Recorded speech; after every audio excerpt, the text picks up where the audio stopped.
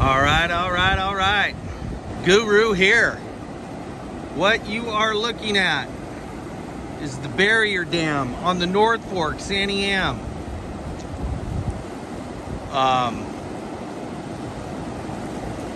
That was a little bit of a challenge here. Let me get up. I kind of knew about the boat slide. Let me see if I can't get in a different part of the boat. And I'll zoom in. There's the boat slide there. You got to be real careful when you come. Right? Oh, about where my finger is. From that side over. Now the guy, Bob, who does the shuttles here, he told me to go down the left channel. But the boat slide's actually on the right side. So keep that in mind. There's a big stainless steel rod you can wrap your rope around. And then I got it down pretty easy. Of course, it's summertime lows. So I just got out of the boat and walked it down through that little bit of rocks that you see right there. Just walked it right through there. It's pretty easy, you know. I got the HMUW bottom on mine, so it slides across the rocks real easy.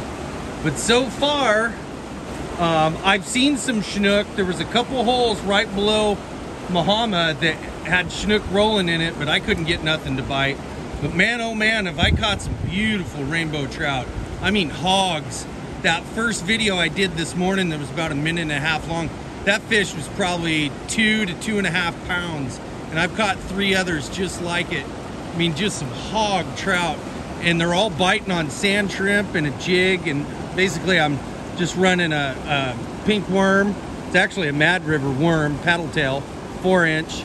And just tipping it with a jig. But this is the hole I'm gonna fish now. I'm actually not too far from Staten, so I only have maybe, I don't know, another mile or so. Well, actually probably about 1.5 miles, but I've seen Chinooks. They're in here. You know, they were in a couple of those bigger, deeper holes up there, but so far, not a whole lot. I was hoping I was gonna see something go up that fish ladder, but I tried to get my boat over there. The fish ladder's right on that side, but I couldn't. Oh, there's some whitewater rafters.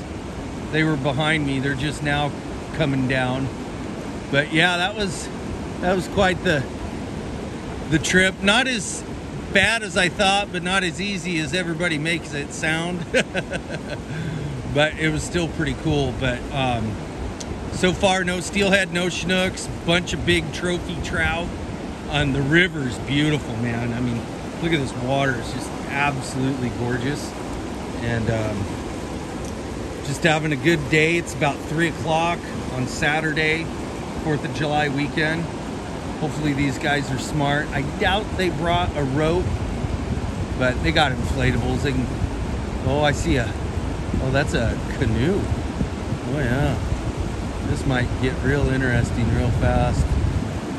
But they all got life jackets on and stuff, so it looks like they know what they're doing.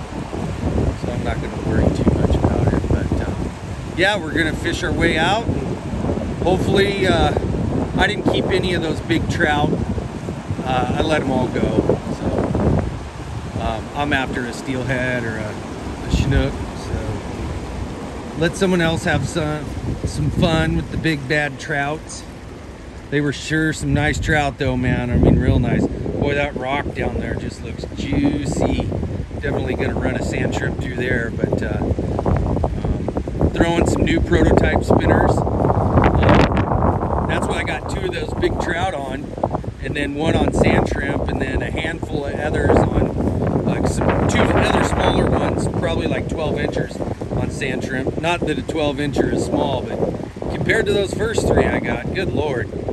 But it's a little windy today, but not bad. It's real beautiful here. I love this water. It's just super cold still too. This is all runoff, so I mean, it's coming out of the dam up there. Oh yeah, there's a big old group of them. So I'm gonna beat feet before they start coming down and disturbing my water. Not that I'm not unwilling to share my river with the the whitewater folks. They have just as much right to the river as I do, but their brightly colored boats spook the fish. But you know what? That's okay. They're having a good time. We're all having a good time. So that being said, hey man, tight lines. There's your North Fork santiam update. Hopefully this works for everyone. And you know, if you can find a bigger, deeper hole somewhere upstream, that's what I would do. You know, there was a lot of river that I floated that was just frog water or spinner water. Probably get some really nice trout in there, but I was mainly just fishing the bigger, deeper holes. So I'm hoping that I'm gonna get into some fish below here now that I'm belowing it, because a little white birdie told me that they were stacking up down low here. So hopefully the little white birdie tells you, and don't tell anyone that the little white birdie told you. All right, man. Hey, thanks for all your support. Thanks to all my new subscribers. Tight lines. God bless. Guru out.